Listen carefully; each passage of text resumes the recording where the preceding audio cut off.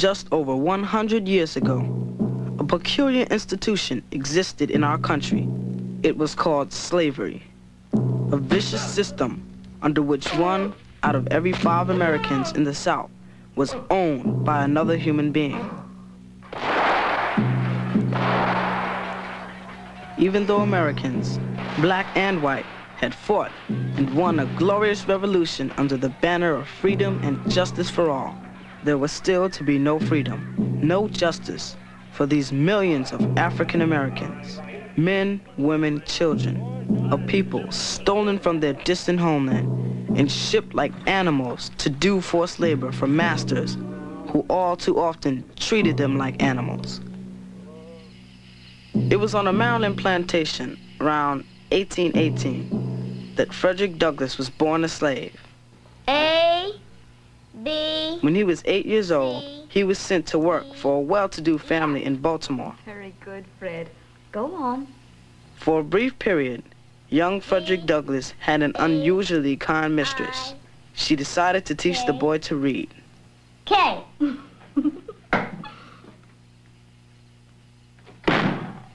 What in God's name do you think you're doing? I didn't mean any harm. If you give a nigger an inch, he will take a mile. If you teach that nigger how to read, there would be no keeping him. It would forever ruin him to be a slave. We carried you here to take care of Thomas. To learn a trade when you're bigger. Ain't no need for you to be reading, boy. No need at all.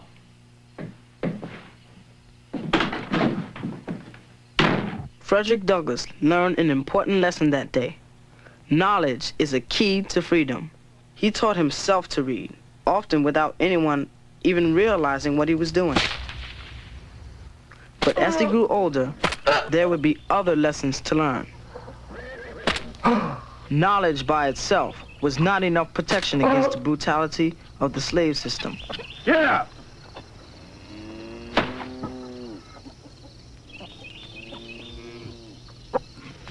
A 2-hour-long battle with the slave breaker, Covey, was a turning point in Douglass's life. You mean to resist me, a scoundrel? Yes, sir. He had learned another very important lesson. Covey, the feared slave breaker, never whipped Frederick Douglass again.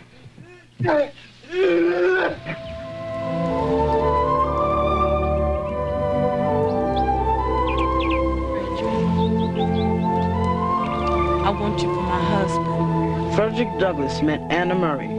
They fell in love. Tomorrow, Master also wills.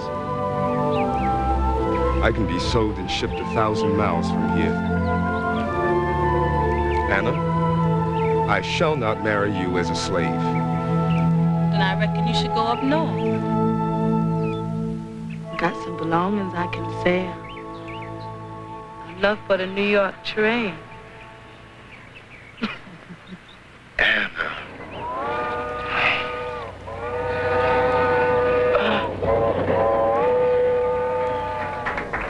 Douglass's escape from slavery was successful, and Anna soon followed him to Massachusetts. He quickly joined a movement that was committed to the destruction of slavery. Its supporters were called abolitionists. I resolved then that whatever power I had should be devoted to the freeing of my race. My friends, have we been listening to a thing, a piece of property, or to a man? Will you allow this man to be carried back into slavery? He found himself in the company of brave men and women, black and white, under the leadership of William Lloyd Garrison. I don't believe you've met Mr. Garrison. I'm honored, sir. I was deeply moved by your address. You have a great gift, Mr. Douglass. Thank you, Mr. Garrison. You say you never had any formal schooling? No, sir. Not even after you escaped? No, sir. I've been teaching myself ever since I was a youngster. Amazing. Impressive. Really is. Mr. Douglass, Mr. Collins and Mr. Raymond and I were just discussing your becoming an agent for the society. traveling as a lecturer, if you will. Mr. Garrison, I've hardly the ability to speak Oh, on... nonsense. You speak with full conviction and authority. No, Senator Calvin. No slavery can offer. No human contract nor agreement can save the accursed system of human bondage from the death and decay to which God and nature have doomed it. For many years, Douglass and Garrison traveled throughout the free states and territories, though it meant endangering their own lives. Sorry to disturb you like this. I should have known it. The very thing we were afraid of has happened. But we never dreamed the reaction would be this great. Your book, my dear fellow. You've named your masters. You've marked yourself for the fugitive catchers, my dear man. Douglass wrote his autobiography, revealing names and places, although this meant a greater risk to his life and freedom. The book was an instant success, not only in America, but in Europe as well. You've talked of taking our message to Great Britain. Yes, yes. This seems a propitious time for such a journey, giving time for this trouble to blow over. Frederick, Mr. Garrison may be right. Slavery is the common enemy of all mankind. Douglass fled to England. For 2 years, he traveled and lectured throughout Great Britain and Ireland. Wherever he went, he was welcomed with open arms. To expose it to the light of heaven, aye, to the heat of the sun, that it may burn and wither out of existence. That is my reason for coming to this country.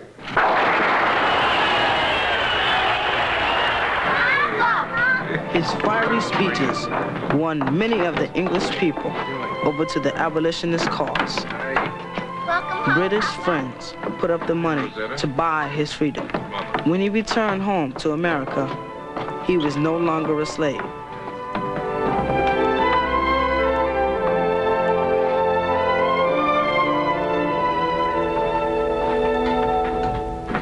I like this. With the help of English supporters, Thank you very much. Douglass started an anti-slavery newspaper in Rochester, New York. He called it the North Star. Rosetta, who's at the door, please? Yes, Papa. The paper was named after the same star that guided thousands of slaves on their dangerous journey from the South in search of freedom. Papa, it's Mrs. Tubman. Harriet! Some, like Harriet Tubman, risked their lives many times returning south to lead hundreds of people off the plantations. Ooh, warm stove is sure a welcome sight. The Douglass home and printing shop often served as a welcome station stop on the Underground Railroad. I'm so honored, Mrs. Tubman. I've heard so much about you. Even in England, your work is known. I'm just an old lady that loves doing a lot of walking in the great outdoors. And she's fond of bloodhounds, too. One of Douglass's closest comrades in the struggle against slavery was a man named John Brown, a man who would lead the historic and daring raid on Harper's Ferry, West Virginia. Seize the town? Yes. First, we'll capture the army arsenal.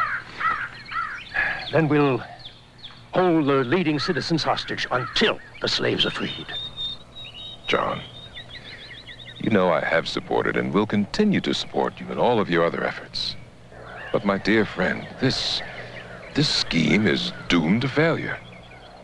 This is the wrong place. This is suicide, John. Whether we live or die, this deed must be done.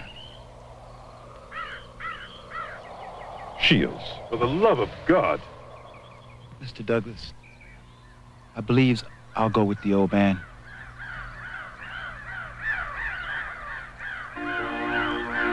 Both men were right. The raid on Harper's Ferry sent shockwaves throughout the nation. But as Douglass had predicted, it cost John Brown his life.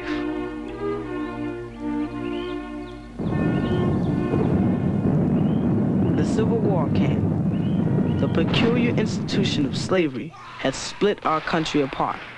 North against South, brother against brother, dividing families in one of the bloodiest conflicts in mankind's history. Douglass recruited black soldiers, worked tirelessly for the Union cause, and vigorously supported President Abraham Lincoln, though he was not always in agreement with the president's policies. Mr. President, the Negro soldier is willing to fight and die in this great war. But he must receive some sign from this administration that he simply isn't exchanging one form of oppression for another. Mr. Douglass.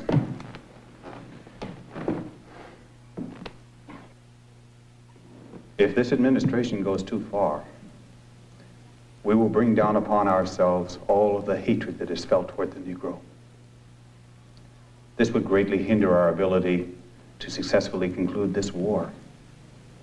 For we, both of us, have much to gain in this regard.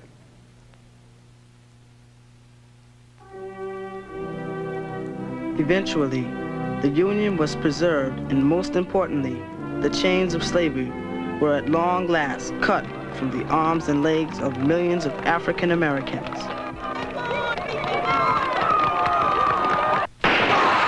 But unfortunately, the end of slavery, emancipation, did not mean the end of oppression, hatred, and violence.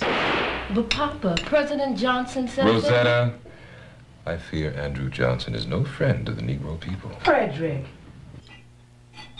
you mean we've been suffering all these trials for all these years for nothing? Without the vote, liberty's a mockery. The Negro will no longer be a slave to an individual master. He will be a slave to society and at the mercy of the mob. Though the Douglass home in Rochester was burned to the ground, It is the spirit of the hate. family escaped unharmed. Spirit of murder. Spirit that would burn a family in their beds. But one thing I know, and that is, there is no middle ground for us. We must either have all the rights of American citizens, or we must be exterminated.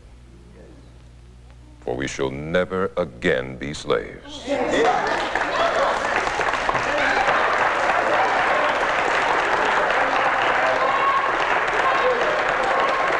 President Hayes appointed Douglass U.S. Marshal for the District of Columbia. He and his family moved to Washington. In 1877, he purchased a new home. He called it Cedar Hill. Do you like it, Anna? It's beautiful. Maybe a mite too grand. Well, President Hayes wouldn't have the United States Marshal for the District of Columbia living in a log cabin. Mr. Lincoln lived in a log cabin. In 1882, Anna Murray Douglass died after a long illness. Fred, you must be terribly lonely now with Anna gone. Harriet, Anna was the anchor of my life for 40 years.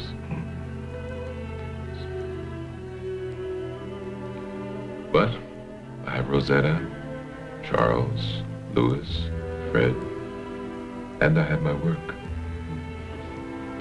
I hope this is hot enough for you. Thank you, Rosetta.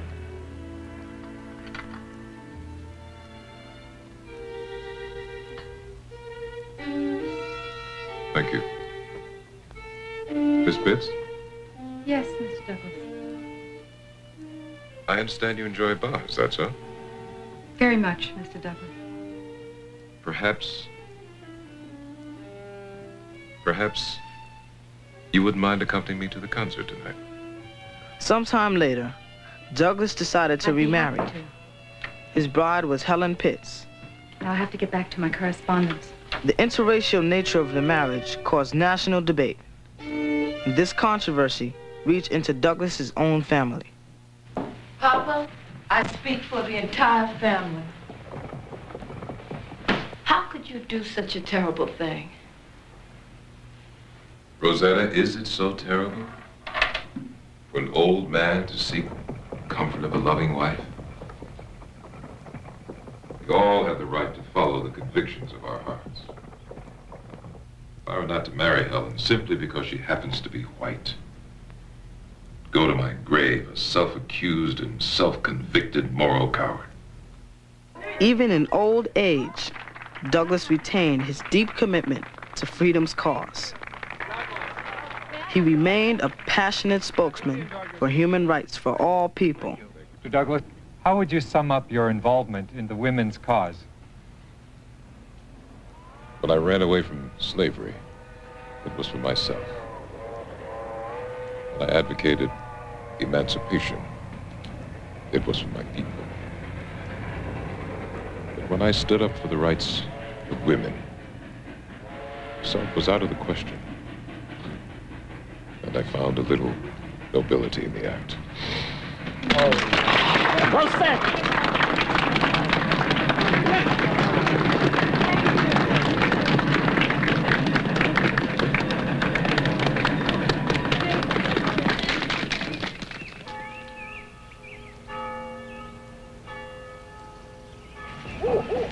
Hello, Mr. Douglass. Hello. I'm Martin Andrew. I heard you speak last week in Mountain Olive. Oh, yes. That was an inspiring affair. Can I talk to you for a moment, Mr. Douglass? Well, Martin... Sir, you lived in the old days when our people were slaves. And in the new times, both. But it seems like all those rights that we're supposed to have won are being taken away from us. What advice would you have for a young fella like me who wants all people to live in liberty and justice? Agitate, Martin.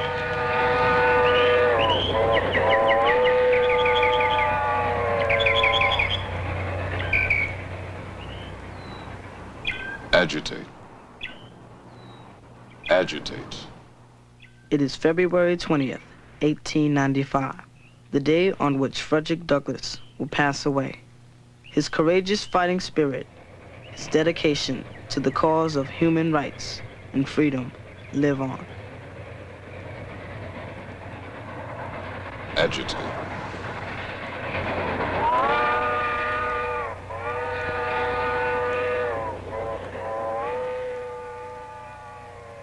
If there is no struggle, there is no progress. The struggle may be a moral one, or it may be a physical one, and it may be both moral and physical, but it must be a struggle. Power concedes nothing without a demand. I had little hope. It never did. Freedom of the slave never will. The limits of tyrants are prescribed by the endurance of those whom they oppress. Why did you invite me here to speak on this occasion? To mock me? What to the American slave is your 4th of July? They have neither ears nor hearts for the appeals of justice and humanity. Slavery is the common enemy of all mankind. One of those monsters of darkness to whom the light of truth is death. Let us never forget that justice to the Negro is safety to the nation.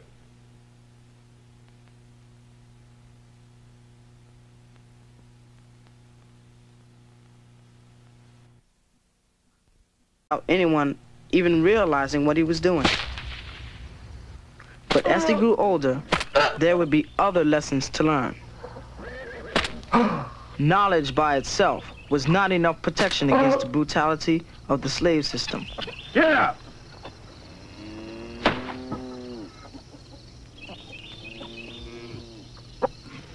A 2-hour-long battle with the slave breaker, Covey, was a turning point in Douglass's life. You mean to resist me, a scoundrel? Yes, sir. He had learned another very important lesson. Covey, the feared slave breaker, never whipped Frederick Douglass again. Still to be no freedom, no justice for these millions of African Americans, men, women, children, a people stolen from their distant homeland and shipped like animals to do forced labor for masters who all too often treated them like animals. It was on a Maryland plantation around 1818 that Frederick Douglass was born a slave. A, B. When he was 8 years old, he was sent to work for a well-to-do family in Baltimore. Very good, Fred. Go on. For a brief period, young Frederick Douglass had an unusually kind mistress. She decided to teach the boy to read. K.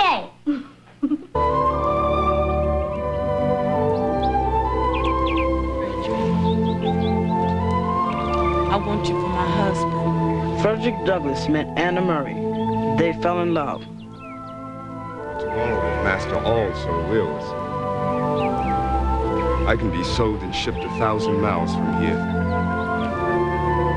Anna, I shall not marry you as a slave. Then I reckon you should go up north. Got some belongings I can sell. Enough for the New York train.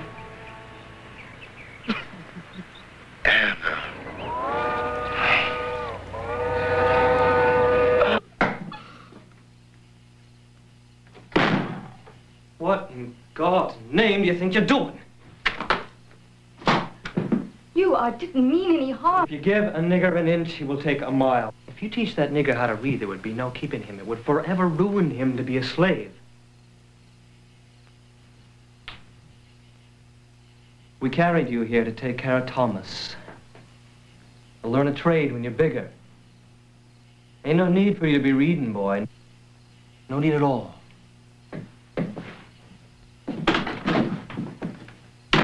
Frederick Douglass learned an important lesson that day. Knowledge is a key to freedom. He taught himself to read, often without...